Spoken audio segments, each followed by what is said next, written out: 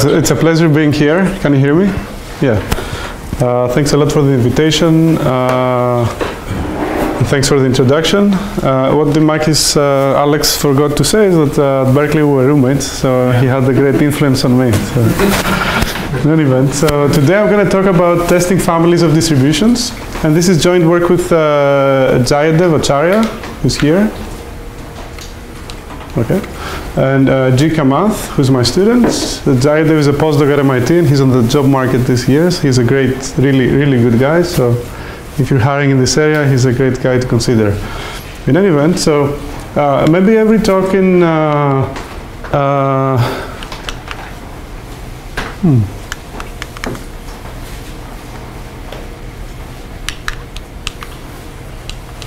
okay, I guess. Maybe the projector. Sorry? Click on the slides once through the. So maybe the attention is somewhere. I actually have no. I don't see my PowerPoint here, so. Okay. Sorry about that. What? You don't see what? I don't see my PowerPoint on my screen. So let me try my clicker. Try to click. Just click a button first and see if that happens. That's the problem. So this it's not a click. It's not a click here. It's just. The attention, you're focused on a different window, I think. Oh really? I think so. So it's not a clicker problem. Can you use the keyboard and change slides? No. Okay, so it's not a clicker problem. Okay, now you can. In any event, so maybe every talk in epidemiology starts with this figure, which depicts. Still doesn't work, so. No, this works. Which depicts cholera cases in Soho in London. So there was an outbreak in 1854 where about 500 people died in 10 days. So the dominant theory about what was causing this at the time was that it was the polluted air in London. So physician John Snow actually identified a water pump, as the cause of the disease. So this map shows cases of cholera and the water pumps in Soho. And so John Snow realized that sort of like cases are concentrated around this pump, so he identified the cause of the disease. And that's a founding event in the science of epidemiology. So if we wanted to formulate this identifying the cause of the disease as a statistical learning or testing problem, one natural formulation is the following. We're observing points on the plane. Okay, these are cholera cases. And our model or hypothesis, right, is that there is a single source of the disease, and as you move away from the source, the probability you get the disease is smaller, right? So now you're observing a bunch of points, a bunch of realized cases, and you want to figure out whether these samples are consistent with the hypothesis that there is a single source of the disease, and the distribution of cases is unimodal around that source. Okay, so in some sense, this problem is really a problem about testing unimodality of distributions. So with this motivation, the problem I want to study today is the following. So I have sample access to some distribution P. All right, it's unknown. I have sample access to it, and I have a set of models or hypotheses. Right, and my goal is to get a bunch of samples from the distribution and decide whether the unknown distribution belongs in the class of models I'm interested in, or it's far from being in the class, under some distance. So in the previous example, the class C of models are unimodal distributions. I'm observing, cholera cases, and I want to decide whether they're consistent with being sampled from a unimodal distribution centered around the source of the disease. Other classes of distributions I'm going to consider are log-concave distributions, and I'm going to give a bunch of other classes later in the talk. All right, so that's the high-level problem. That's the problem I want to solve. Okay. And I'm interested in characterizing the sample and time complexity to solve this problem. Questions about this high-level goal? Okay. So if something is far from a unimodal distribution, if epsilon far, I mean, you have to trust the distance. I have to define the distance, yeah. Yeah, but just intuitively, Yeah. think of a mountain as Right. a unimodal distribution, and I'm thinking of a mountain with a little peak here. Right. That's not a unimodal distribution. It is not. Right, but I guess your point is that this is not epsilon far from unimodal. Yeah, if a little mountain is very small, Yeah. it's not gonna, it's actually, this distribution is still gonna be close to a unimodal distribution. But if the mountain, you know, starts getting high, you know, like, then you're far. Okay, and it really depends on your choice of distance, whether this problem is interesting to you or not. Right, so you as a scientist have a class of hypotheses about a phenomenon. You're observing samples from the phenomenon, and you want to decide, you know, is my theory correct? That, I don't know, this phenomenon behaves in this kind of way, or all the models in the class that I'm allowing are far from explaining what's happening. So this is a well-studied problem, of course. This is basically, you know, in the heart of science, right? So we make hypotheses and want to test them from samples, and there's a, you know, a ton of work in statistics giving tests to test various hypotheses. In comparison to this work, our work is different. So let me clarify a bit what is the focus of attention in this work in statistics. So statisticians are interested in these two quantities. This is the probability of misdetection, right? This is taking the supremum over all models in the class, all right? And asking the question of what's the probability that your test says 0, says no, while, you know, your distribution is in the class. So that's the probability that you missed a model that's actually in your class. But this is the probability of false alarm. And I'm taking the supremum over all distributions that are epsilon from your models. And I'm asking what's the probability your test is going to say that actually it is in the class, right? So this is you know, type 1 and type 2 error. Okay? So these are the quantities of interest in statistics, and the focus has been on asymptotic consistency. All right? So as the number of samples go to infinity, you're interested in making both these probabilities 0. And using CLT or large deviation analysis, you can also track, I don't know, like try to understand the rate of convergence of these probabilities to 0. Okay? In comparison to this work, we're not going to take the number of samples go to infinity. So our approach is that we want to understand the non-asymptotic regime. We want to minimize the number of samples that we need to answer the question that you know, to decide between P in the class and P far from the class as a function of epsilon and the type, you know, the class C. And we want to minimize the number of samples and be computationally efficient, and we also want a tight control of both types of error, type 1 and type 2. And focusing on the non-asymptotic regime has been of interest to theoretical computer science recently, sublinear algorithms and property testing, as well as information theory. Cool.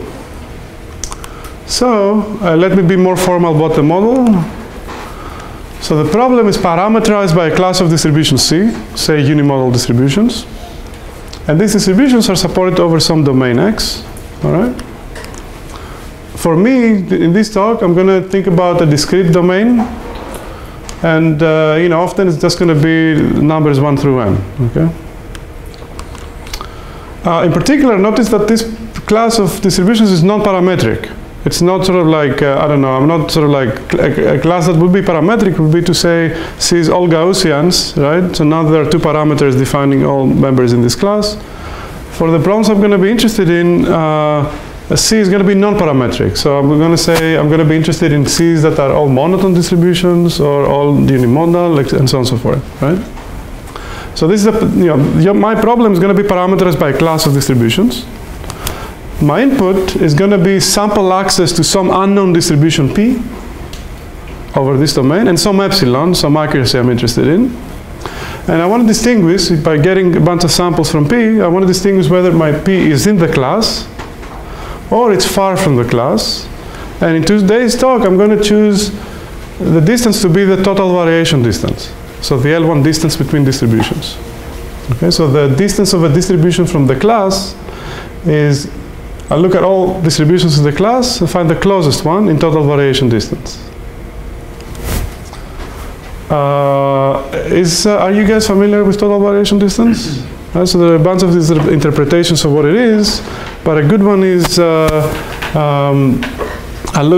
so the total variation distance between two distributions is I look at all possible events and ask the question, what's the difference in probabilities assigned by one or the other distribution on this particular event? And I take the supreme over all events. In any event, so this is total variation distance. And again, my goal is to minimize number of samples and be computationally efficient. So this is the formal definition of my problem. Yeah? Cool. So let's look at some warm-up examples.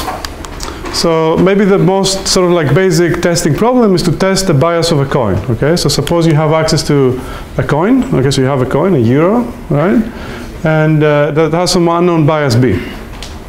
And what you want to test is this euro an unbiased coin? So the probability of heads is 1/2. Or is it epsilon far from 1/2? Okay, is it biased more than epsilon away from 1/2? That's your goal. Okay. Do we know that how many samples from a coin I need to draw to tell if it's 1/2 or far from 1/2 by at least epsilon?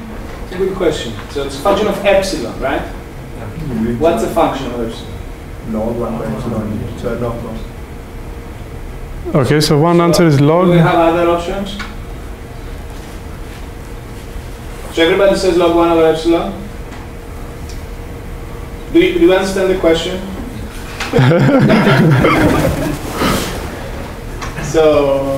Okay, so but they don't say log 1 over epsilon. All right, so actually the answer is 1 over epsilon squared, which is tight. Which is ridiculously worse than. Which is much worse than log 1 over epsilon. And I thought it's instructive to just go through the calculus to see why it's log 1. It's 1 over epsilon squared. Because I thought the same, right? You remember our discussion? I thought with the Chernoff bound you'll get it. But he argues the opposite, so right. We've been confused about this. So let's look at it, okay? Okay, so again, what is my goal specifically? I want to toss the coin several times, and I want to tell if this is the case or that is the case, with probability at least, say, 99%, where the probability is over my coin flips, okay? Right, so one approach to answer this question is to try to estimate the bias of the coin, okay? So how do you estimate the bias of the coin? You flip a bunch of times, you average the results, right? So this is your estimator of the bias. Now by Chernoff bounds, you actually do it correctly. If k is at least 1 over epsilon squared, the distance of your estimator to the truth is at most epsilon over 3. Okay, now if you have an accurate estimate of the real bias that is accurate within epsilon over 3, you can distinguish between this or that, right? Because, I don't know, you need 3 epsilons over 3s to get epsilon, right? So you have a good, you can distinguish these two cases. Does it make sense, this calculation? So I guess your Chernoff, you should do the Chernoff bound correctly. So you really need 1 over epsilon squared samples to estimate a quantity that is in 0, 1 to within epsilon additive. Right?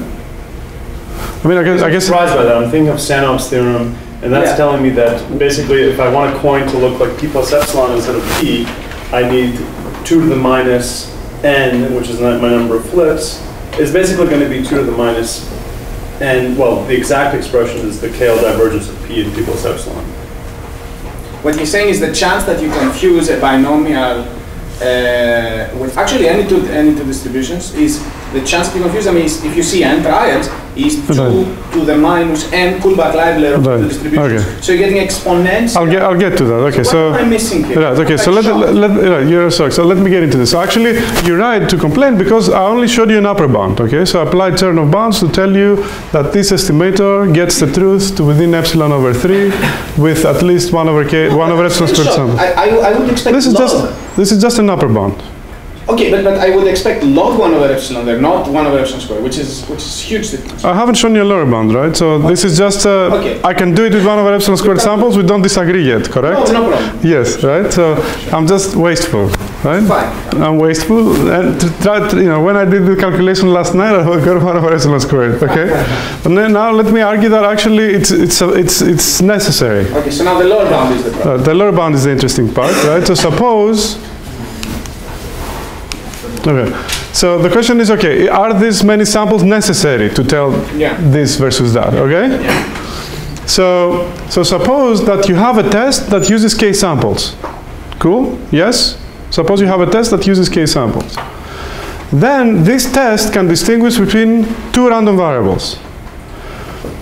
I take k IID samples from a Bernoulli 1/2 and stack them in a vector and call this x, and I give you one sample from x, okay? Then I get k IID samples from a Bernoulli that's 0.5 plus epsilon, stack them in the vector, give you one sample from that vector. Sum is a sufficient statistic. It's not just even the sum. I just look at the vector. Yeah, but sum is statistic. Sum is sufficient, but fine. Okay, I stack them in the vector. So if your test works with k samples, then it should be able to distinguish one sample from x from one sample from y with probability at least 0.99. Yes? Claim any tester has error probability at least half times 1 minus the variation distance between the distributions. Obviously, you can trivially get a tester that has probability of success a half, right? Random guess, right? What this is telling you is that as the total variation distance between these two random variables gets closer and closer, you convert to a half. And this is tight. The best... At least or at most? The probability of error... Error probability, okay. The error probability is at least half, right? Plus times this, right? The closest these guys get, the closer your error probability goes to 0, to 1/2. Okay? Right. Now the question now boils down to what's the total variation distance between a vector of Bernoulli IID 1/2 Bernoullis versus a vector of IID half plus epsilon Bernoullis, correct? That's the pertinent question. How close is this guy from this guy? Yeah? So it turns out that if you do the calculation, and here's the right way to do it. Okay, so there are many ways to do it. You can use, I don't know, large deviation analysis or whatever. But the right way to get the bound is the following. The variation distance is related to what is called the Hellinger distance. Okay. Now the Hellinger distance is a good distance because it has in some sense this is a product distribution of Bernoulli's a half. This is a product distribution of Bernoulli's half plus epsilon. It's hard to relate the variation distance between two product distributions. You can get a bound, but it's not tight. To relate the total variation distance between two product distributions to the underlying variation distances of its coordinate, right? So you can get a bound, but it's not tight. A way to get a tight bound is to bound total variation distance by Hellinger distance. Now this distance gives you much tighter connection between the Hellinger distance between these product distributions and the underlying components. And if you do the calculations, you actually get that the variation distance between these two vectors is at most epsilon squared k. So unless k becomes at least 1 over epsilon squared, this variation distance is too tiny to allow you to depart from a half significantly. Yes? Just quick line. How does the samples vary with the error probability of detection? Like, how is it related to 0.01? Sorry, again? How is it, like what is the relation with 0.01? So, omega 1 by epsilon square samples is necessary to accurately distinguish the probability 0.99. So I want my probability of error to be 0.01. Yeah, so this should be smaller than 0.001. So no, my question is 0.01, whatever that quantity delta, let's say, that was a feature in your number of samples. Right? So that's just log 1 by delta. Oh, if you want to boost this, you're asking? Yeah. It's a log 1 over delta. Okay. So so the chain of bound intuition is correct as far as this probability is concerned. Yes? So as far as boosting the probability of bad detection, you pay log 1 over delta. But as far as the decision boundary is concerned, you pay 1 over epsilon squared, and this is a calculation that actually shows it. Clarify what the hell is going on, because, sorry, say that again, because I'm still shocked. All right, so there are two parameters actually. Crying inside. Right. Yeah. So there are 2 parameters, and I'm hiding one of the 2 parameters, okay? So one parameter is the decision boundary, like 0.5 versus 0.5 plus epsilon. That's how close the gap between the 2 Bernoullis. The other is that I'm hiding, because I didn't want to get into having 2 parameters, is what's the probability of good detection I'm asking for. Right? And I put a constant here. Fine. Right? Now, one question is, if you want this constant to be 1 minus delta, where delta is some parameter, how does that affect the number of samples? And the answer is that you just multiply this by log 1 over delta. So if you're looking for a log, it happens there, it's in the probability of good detection. Okay, I see. But when it comes to the distinguishing boundary, you really need 1 over epsilon squared. So let me try to say what he's saying and tell me if I'm correct. Yeah. So what he's saying, I think, is he's saying if you have a constant gap between the biases, yes, and you want the probability to be small, yes, you're making the probability exponentially small, okay? Yes. So if you want the probability to be small, let's say delta, then you need log 1 over delta. That's what we all learn in kindergarten, okay?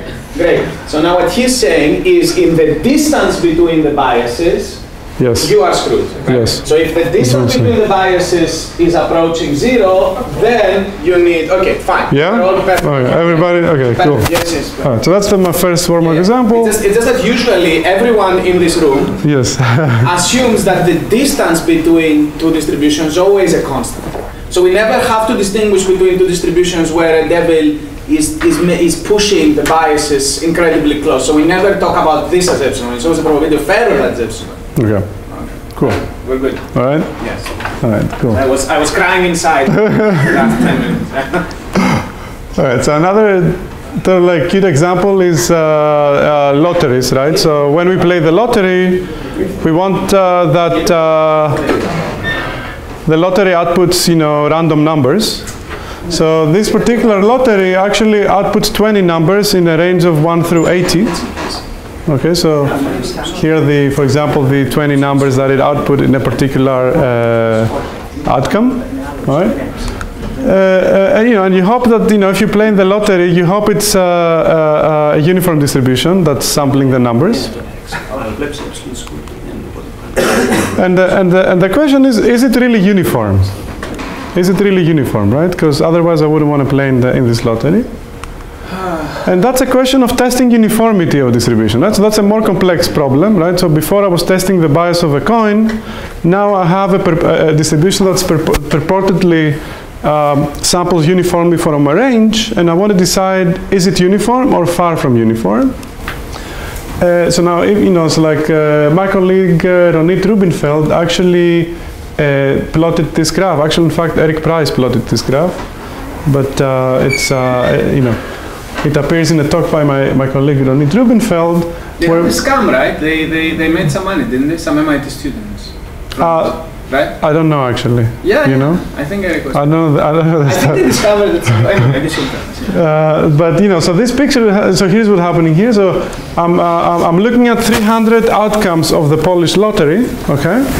Each of them draws 20 numbers. So basically, I have supposedly 6,000 draws from purportedly uniform distribution 1 through 80. The expectation for this number is about 75 or something, right?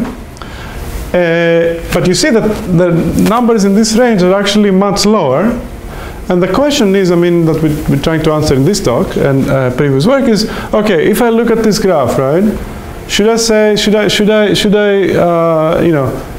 my interpretation be that actually this is not a uniform distribution or not? Does this number of samples suffice? How many samples, what kind of gap here do I need to be able to, with confidence say, this is not a good lottery versus it is, right? Okay, so this looks pretty bad, but the question is, that we're trying to answer is, how many samples you need to draw to actually be able to answer such questions? A very dumb question. In a setting like this, isn't the question of independence between samples also something to be tested for or no? Yeah, so I want to test if a distribution is uniform. If it is, I mean, oh yeah, that's right. Yes, okay, fine. Yes. No, but he assumes he gets in the yeah. So yeah, but I'm gonna get that's you're right, and I'll get into independence as well in later in this talk. But you're right. So in fact there are two questions, and again I'm hiding one. One is every sample independent? And then is it uniform, right? So there are two questions, in fact. But you're saying assuming they're independent. Assuming they're independent, it still doesn't look uniform. Yeah. Okay. So what is the previous work on the underlying problem I'm trying to study here? Because these were just two cute examples. So most of the previous work has focused on identity, what is called identity testing in property testing, and what is called goodness of fit in statistics. What is that problem? The problem is where my class of distribution is just a singleton. There's just one hypothesis Q, and my goal is to distinguish whether the distribution that I'm sampling P is equal to the hypothesis or it's far from the hypothesis. That's like the testing, these previous two examples were exactly of this form, right? So in one case, my Q was unbiased coin, and I want to see if my coin was unbiased or far from being unbiased. In the second case, I had a uniform distribution as Q, and I want to see if the Polish lottery was uniform or far from being uniform, right? So this was exactly this problem, and that had a singleton set here. So for this problem, sort of like in some sense classical work in the field showed that as far as the support size is concerned, you have to pay about root x to solve this problem, which is interesting because it's sublinear. You don't have to pay the support size, right? So you don't even have to wait, in principle. Like if you're trying to test, the uniform distribution over a domain of size 1 billion, you don't even have to wait to see all the sample, all the things in the support to tell whether it's uniform or not. So that's an interesting fact. Yeah, I guess you're testing birthday paradoxes, right? Yes, I'm gonna give some intuition. So in fact, this is the tight result, right? So if you have a specific distribution Q and you want to test if P equals to Q or far from it, this is the tight number of samples you need, right? Interestingly, it still has this epsilon squared. I mean, you cannot avoid it even for a coin. But the dependence on the support size is root the support size. Now, what's the intuition that I don't even have to wait enough samples as a support size to tell? The intuition is basically what Alex is hinting at. And it is that, let's consider the special case where Q is the uniform distribution, right?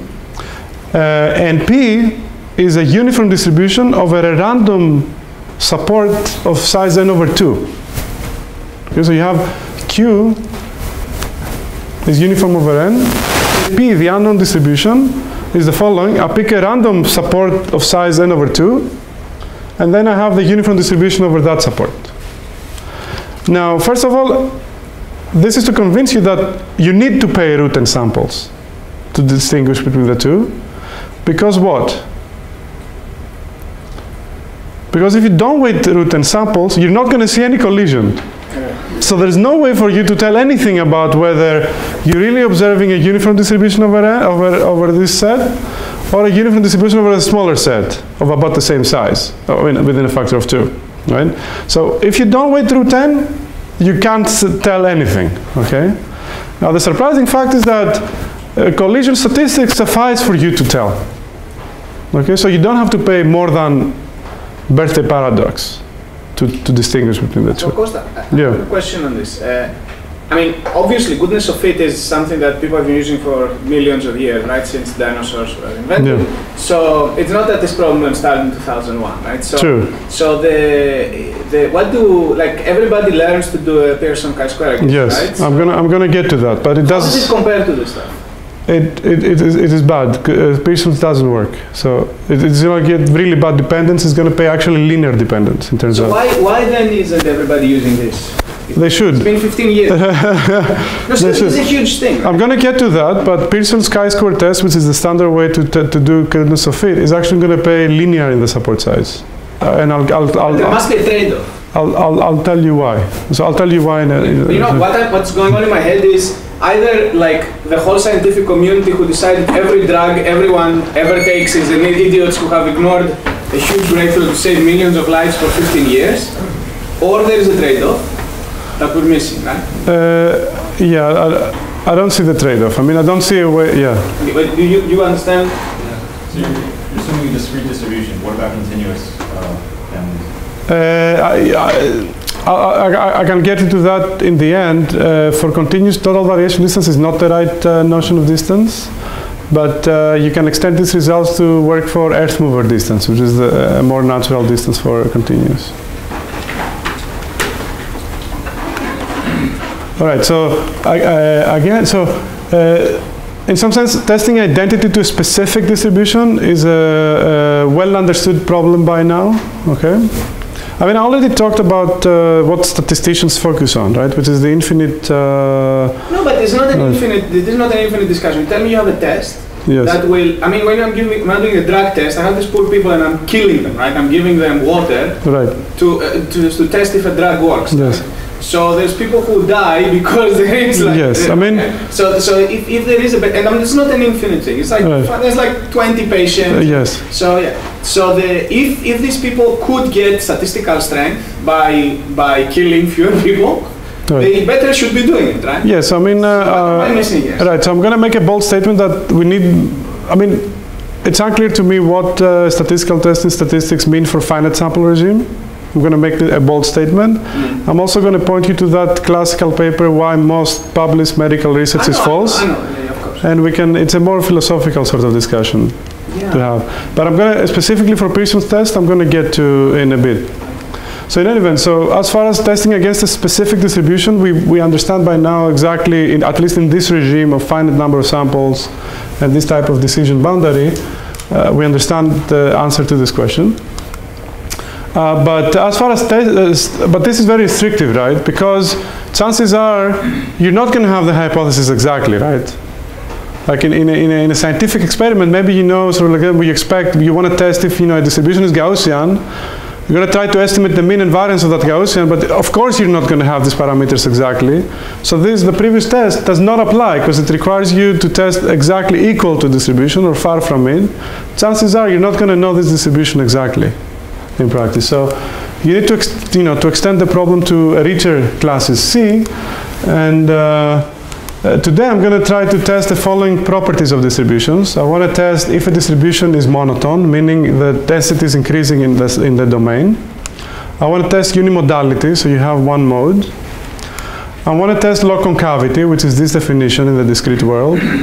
So that at every I, pi squared is bigger than the product of I minus 1 and I plus 1.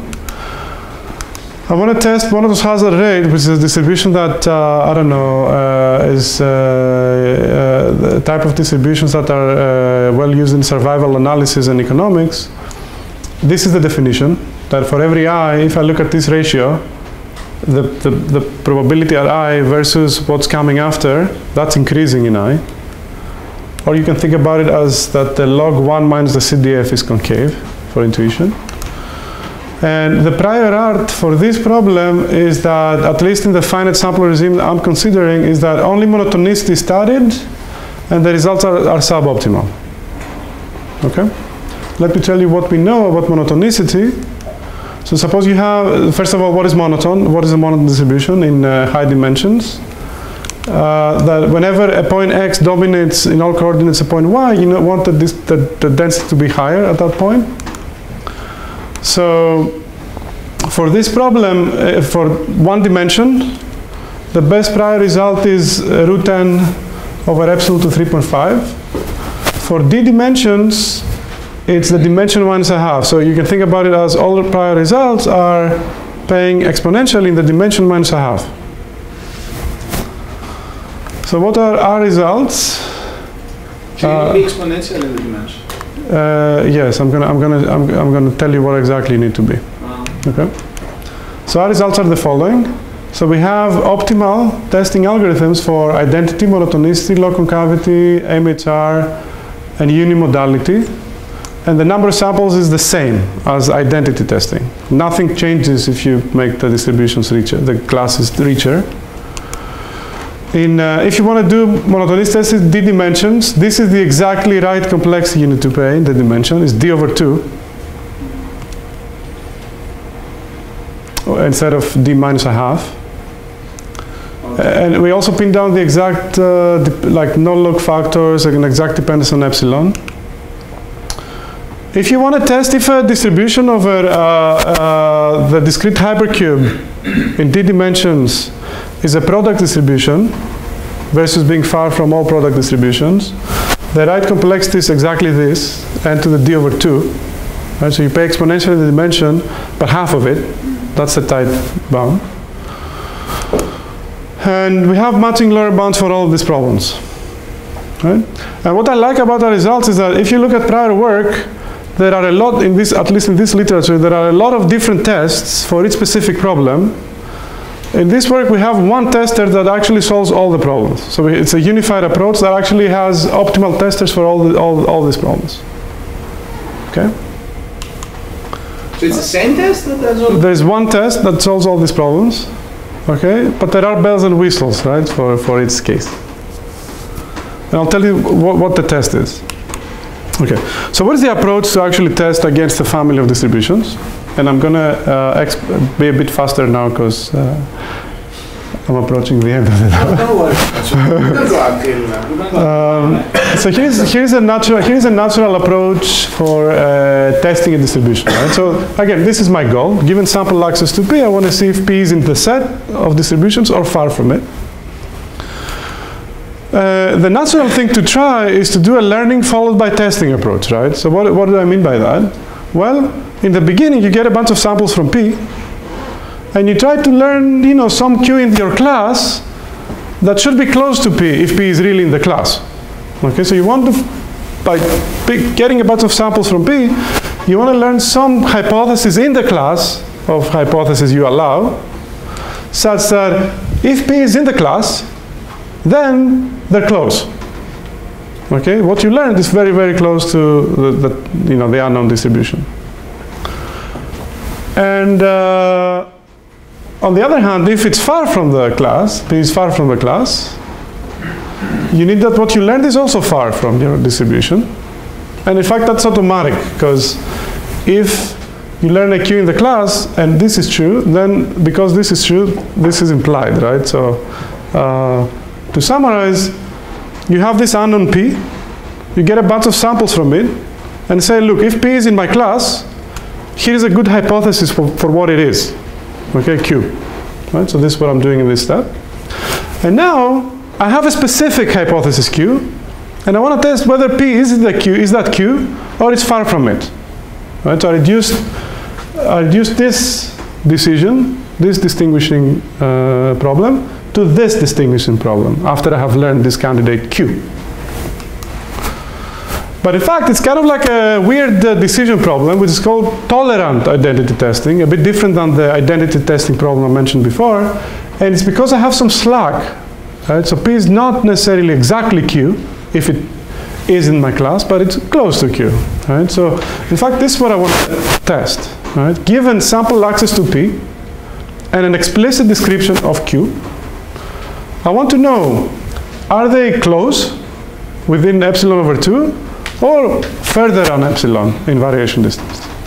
Right? So I want to first learn the hypothesis Q, that's close to my P if P is in my class, then test if P is really close to Q or not.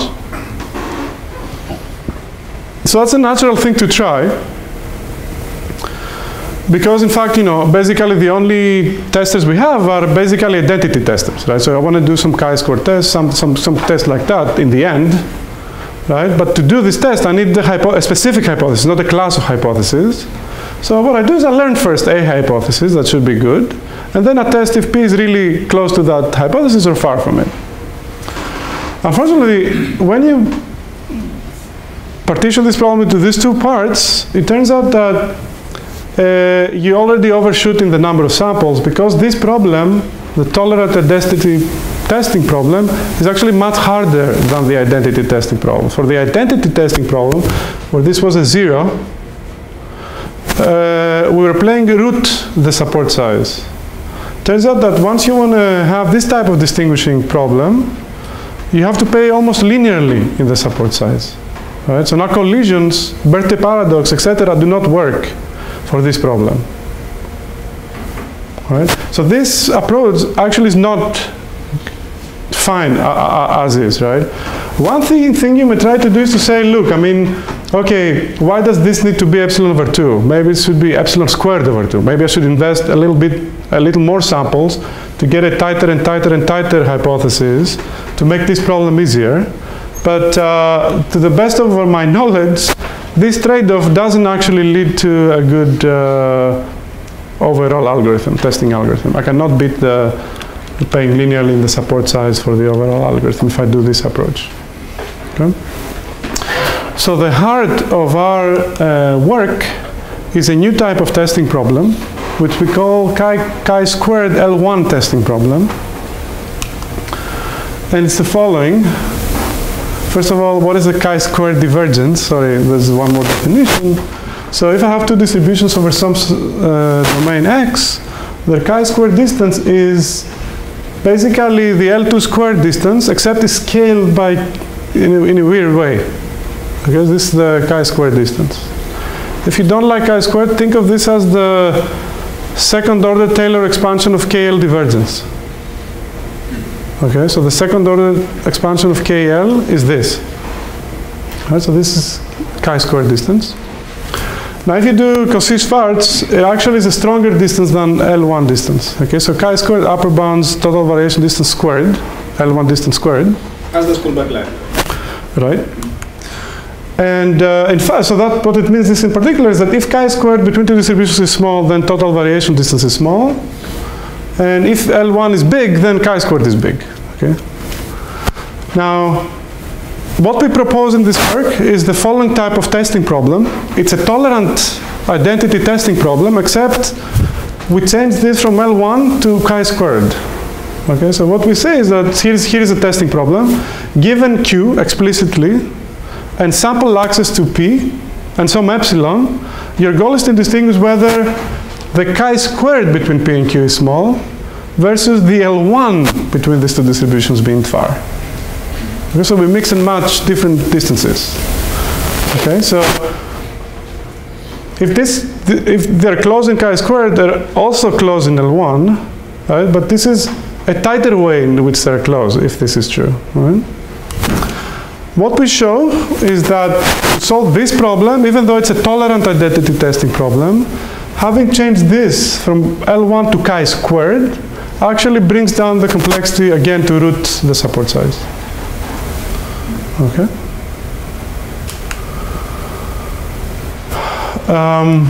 So in particular, going back to my learning followed by testing approach that I had before, I want to change a few lines of my algorithm here.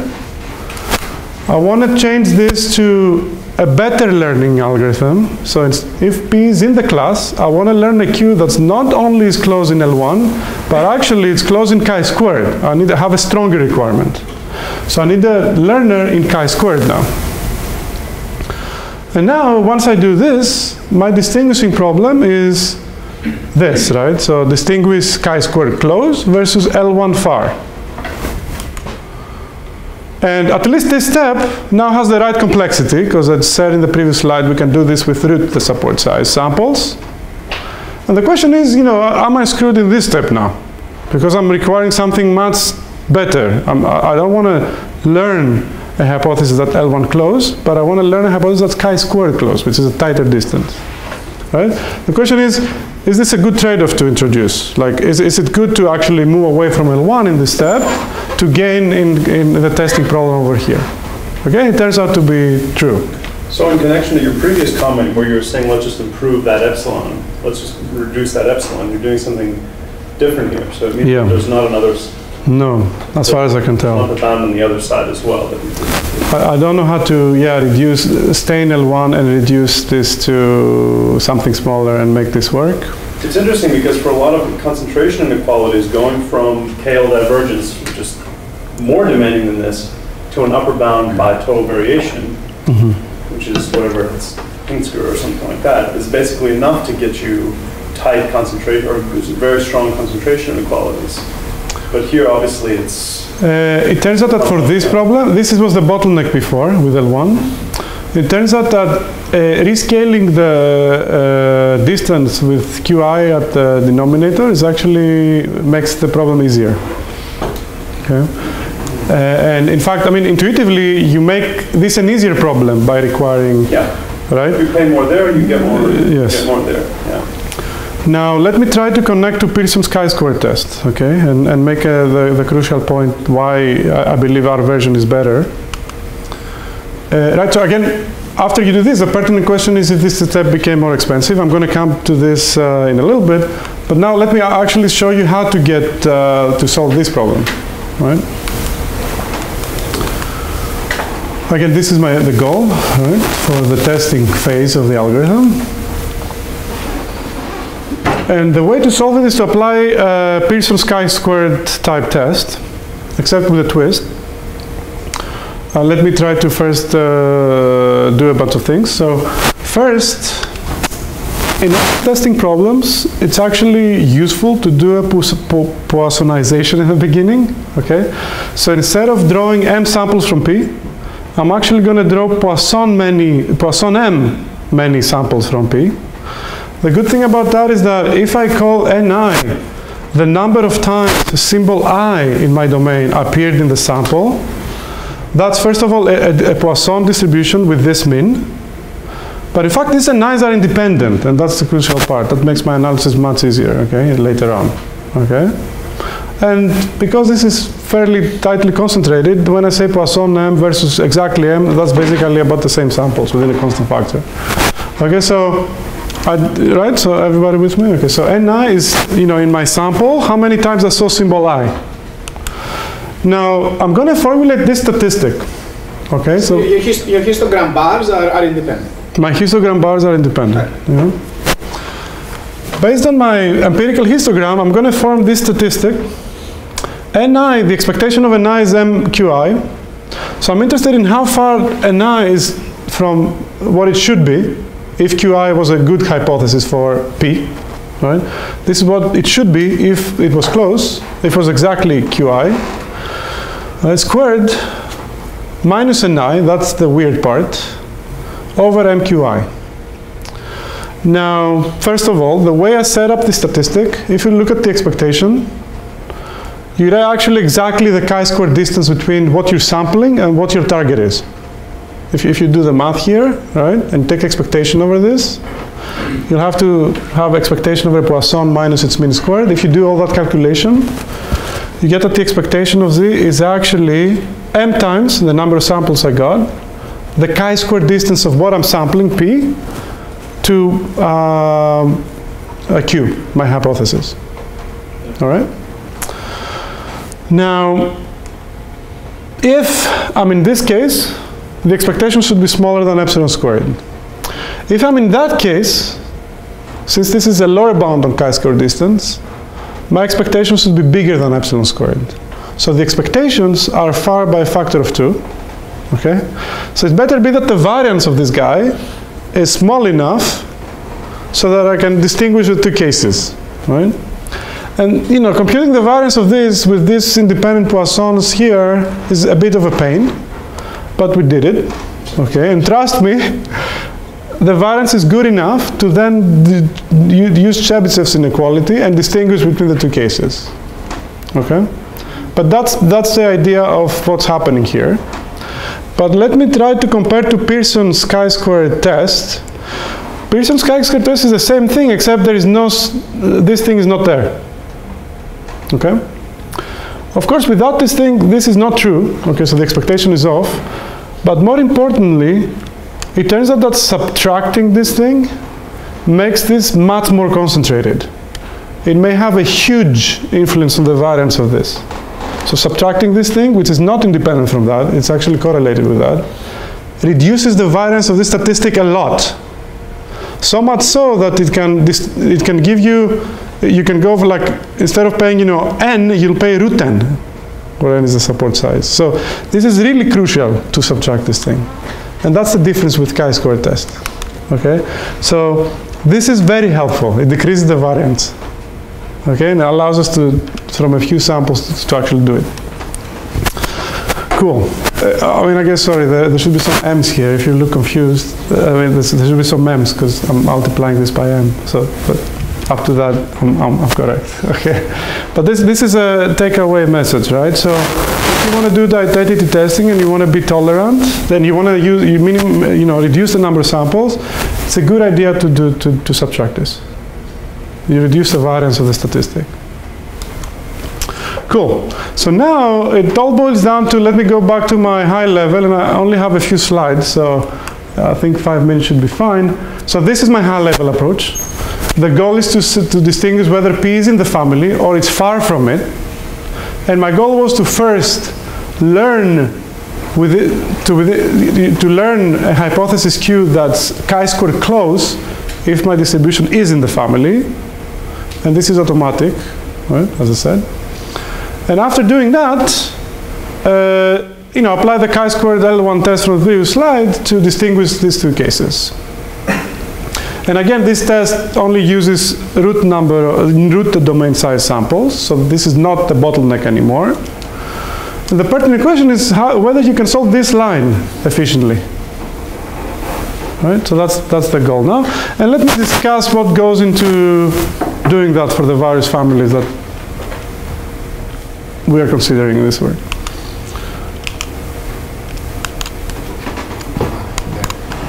Oh, weird.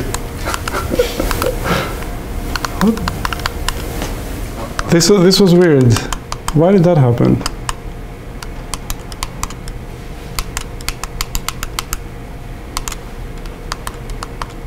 Okay. Imagine that here there is a box that basically is the same as this box. Okay. Which also disappeared. Oh. This was not what I needed in the last 5 minutes. Okay. Let's try this. Oh, okay. Okay, wow. Cool. It's not deterministic. Backtracking works, So, okay, so, all right, so this is what I want to do. And now I'm considering the class of distributions that are log-concave. Right? So I want to do proper learning in chi-squared for log-concave distributions. So we show that if you draw 1 over epsilon to the 5 samples from a log-concave distribution, you can first of all learn the effective so the log-concave distribution may have some points of very, very, very, very small probability at the tails. So you can get rid of them. Okay, so you can learn an effective support with reasonable, mass. Okay, on every point. So get rid of that, all right? That's not going to affect anything here. You can actually, on the remaining support, you can actually implement this with this number of samples. And it takes two things. One is to do density estimation on this support. Argue properties of the distribution that it doesn't, that sort of like density estimation actually gives you a multiplicative guarantee rather than just an additive guarantee. If you do density estimation, having excluded this support, you can actually, not only get additive guarantees on the various probabilities, but actually multiplicative guarantees. And after doing that, you can set up a convex program to convert this density estimate into an actual log-concave density. I'm skipping the details, but the overall complexity is dominated by this step, so this doesn't depend on the support size, okay? Even though I really don't like this epsilon to the 5 there, but that's what it is. But let me do an interlude, right? So what we show is that for all epsilons, and no matter what the support size is, we don't pay anything in the support size, for all epsilons, with 1 over epsilons to the 5 samples, that does not depend on the support size, we can learn a log-concave distribution properly in chi-square distance. Okay.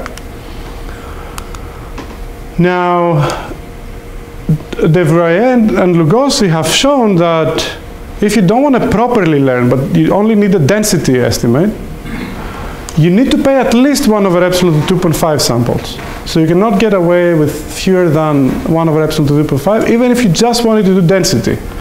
You didn't need to output a log-concave distribution, just a density that's close to your distribution. And even in L1, instead of chi-squared that we're doing, okay? Okay, that's an interesting fact too. So this is in the chi-squared. This is in L1. They both do not depend on the support size. One is 1 over epsilon to the 5 because it's doing a better learning. This is a lower bound of 1 over epsilon to 2.5. Here's a curious fact from statistics. Okay, this is ridiculous. But oh, it's missing. Oh, I see. yeah, okay, in any event. So let me tell you what it was.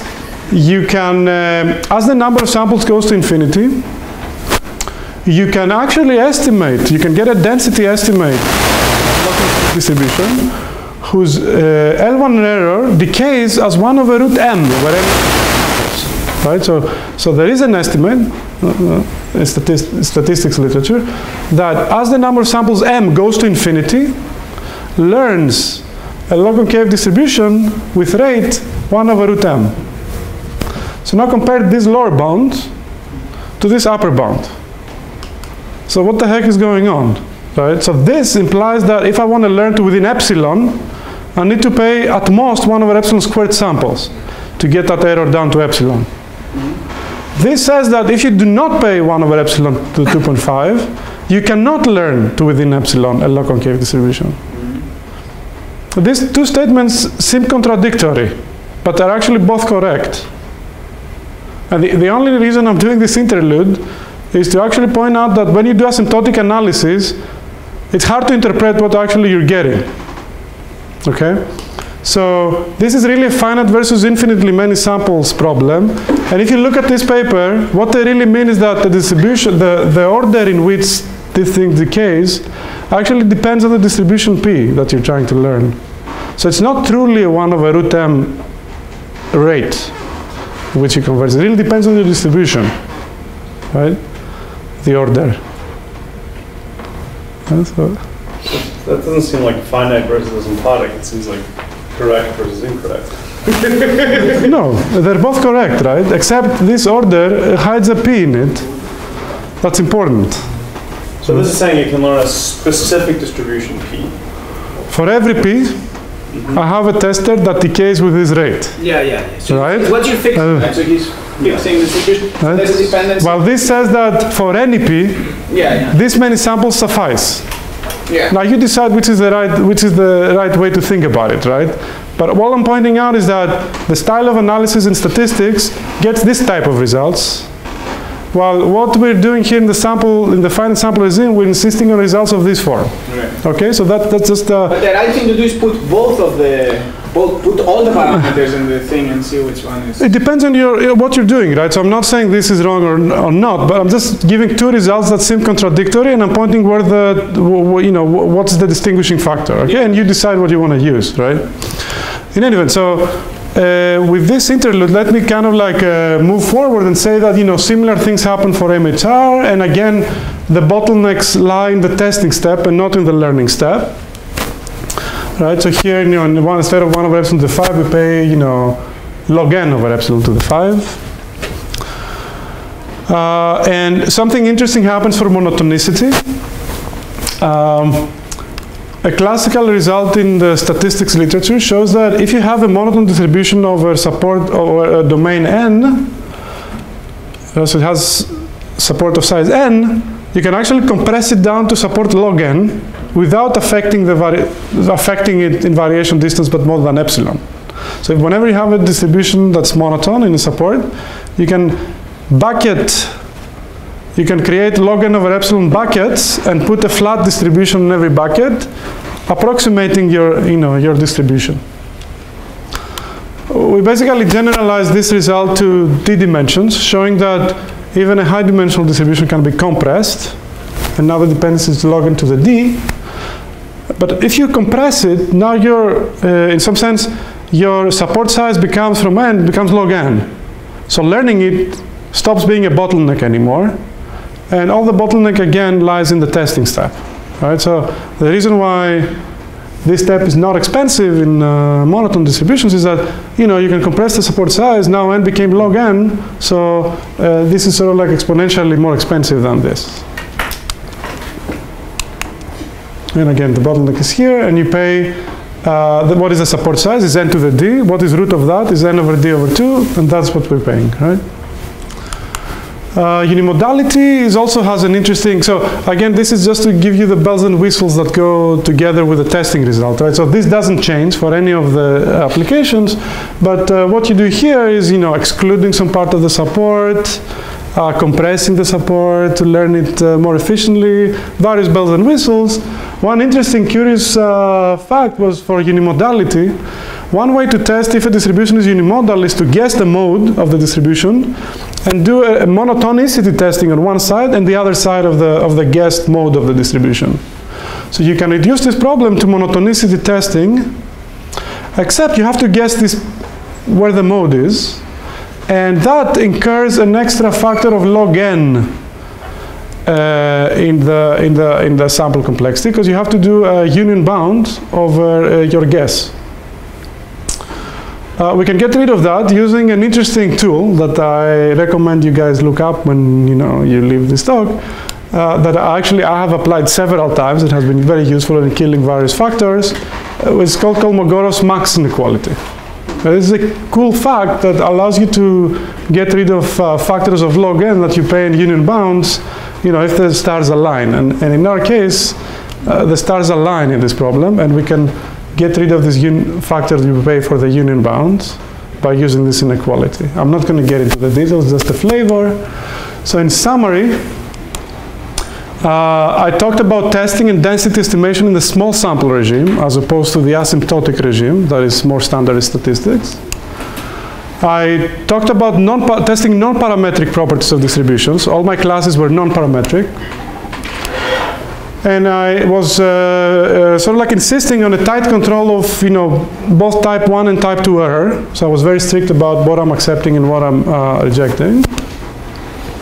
And I showed you optimal testers for monotonicity, log-concavity, unimodality, MHR, and independence. And the crucial idea is this chi-squared L1 test that goes around linear lower bounds in the testing complexity if you try to do learning followed by taller testing algorithms. And then this gives you various byproducts for proper learning of various distributions in chi-square distance. Going as far as future directions are concerned, I've been recently very interested in high-dimensional testing and learning problems. I think by now we have a very good handle on single-dimensional learning and testing. I think solving high-dimensional problems is important. I already show you two examples here, monotonicity and independence, testing product distributions, testing high-dimensional monotone distributions. The tight sample complexity for these problems was n to the support size of each dimension to the d over 2, right? Which sounds expensive, right? The question is, under what conditions can you bypass this exponential dependence in the dimension? Right? So we need a better understanding of the interplay, and that was the goal of my interlude there, between low sample and asymptotic regime. Right? Where exactly is the truth? What type of chi-square test we should use, and so on and so forth. And ultimately, I think going beyond the worst case regime that I'm considering here is important. Right? So here I was very agnostic about the alternative. Right? So I was like, either my distribution is in the model, or I'm completely agnostic about what else it could be. Right? So I consider all distributions that are epsilon far. I believe, sort of like reducing all these epsilon squares and so on and so forth is possible if you are less agnostic about the alternatives. And that's also a very fruitful direction to consider. And with that, I want to thank you for your attention.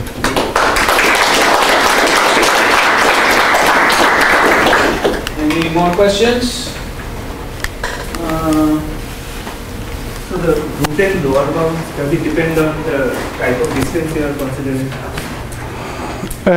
It depends. So, for example, I mean, for log-concavity, like for several of these distributions, L1 and Kolmogorov are basically the same. Like for log-concave, it doesn't really, right? Or for uniformity identity testing, because Kolmogorov and L1 are basically the same within constant factors, but for other problems it certainly does, right?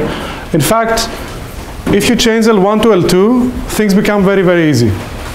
But L2 is not a good distance for distributions. It's very, you can have distributions that are uniform on two different supports and they have very small L2 distance. So it does depend on the distance. I'm not claiming L1 is the right one. L1 is kind of like a distance that sort of like theoretical computer scientists use because it's related to bounding over all possible events. But certainly other distances like KL or Earth mover are more relevant in some applications.